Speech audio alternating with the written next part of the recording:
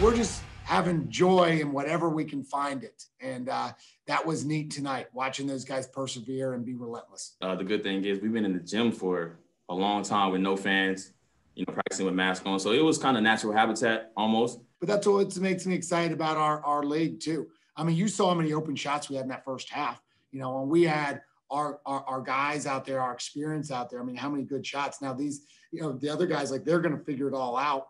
I really am proud of what they were able to do tonight. And great way to enjoy Thanksgiving, dinner with our team.